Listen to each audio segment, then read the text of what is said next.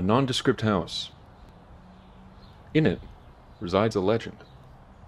James Duvet, one of the most renowned painters of the 21st century. He's known for his portraits, some of which have sold for over $10 million. I believe painting portraits is a lot like painting still lifes. Except, obviously, instead of painting fruit, you're painting humans. But in recent years, Duvet has all but stopped working. A question resonates through the art world. Why would one of the most respected living painters stop painting? Why would one of the most respected living painters stop painting? It just hurts too much. So this is the painting I was working on. It's beautiful. Why not just finish it? Don't you think I want to? Look.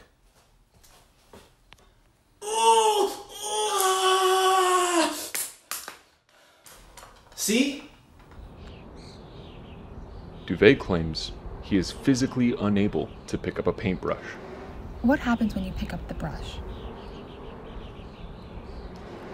Sorry, I'm just trying to find the right words. It really friggin' hurts. Duvet claims he's tried everything, but his fingers won't stop hurting. You want the brush. The brush wants you. I want the brush. The brush wants me.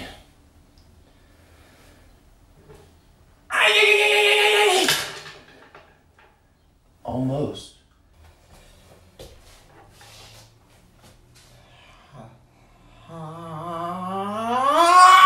Do you think it has to do with the pressure, as a famous artist?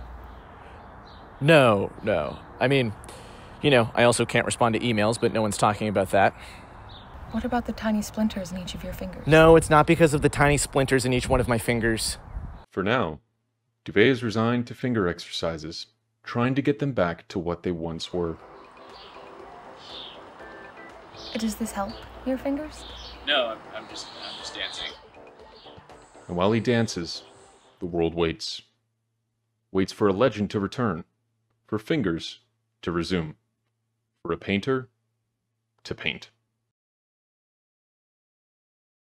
Up next, Jessica Chastain has found Babylon, but will she find Ja? I'm trying to take a space